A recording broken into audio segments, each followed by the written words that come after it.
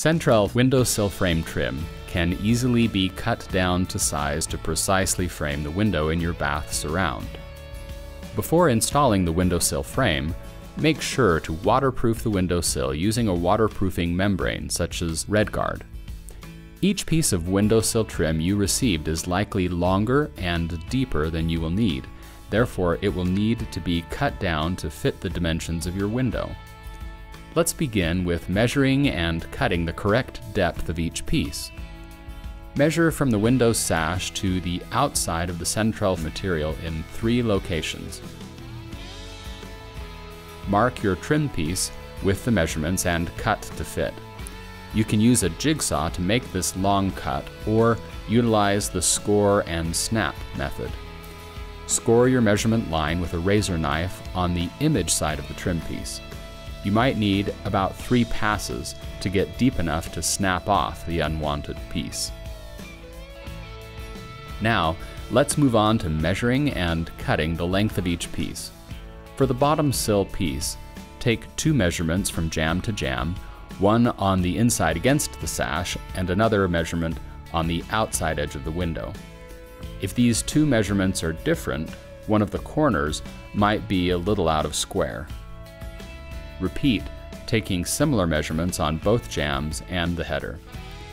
Since you can square up an out of square corner by applying a heavier amount of adhesive to the lightly flared edge, go with the shortest measurement of the 2. Now, to create a pocket for the corner block, reduce that measurement by 1/2 inch and make your cut. Repeat on the 2 jambs and the header. A chop saw is a great tool for this cut.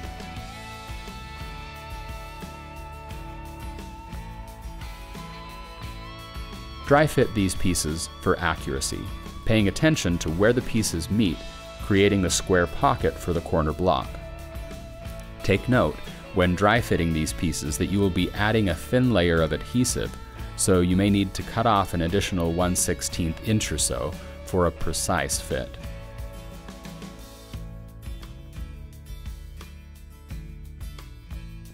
When you're happy with the fit, apply silicone to the inside joints where the sill, jambs, and the top header meet the sash, as well as the inside corners. Now, run a bead of silicone onto the Sentrel perimeter face, 1/2 inch away from the edge of the window, creating yet another water barrier.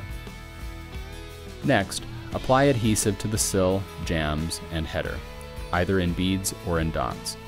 Remember that if you have a corner that is out of square, apply a slightly heavier bead to that area, so you can square up that corner.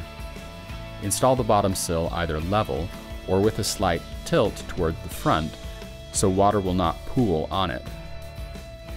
Install the jamb and the header trim pieces in the same fashion.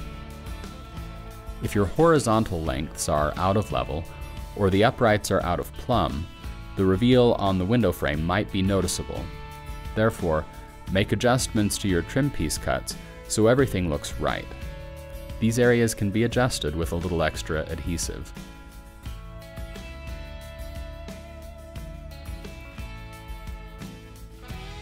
Install each corner block by applying adhesive into the hollow back, and to avoid a messy cleanup, don't overfill.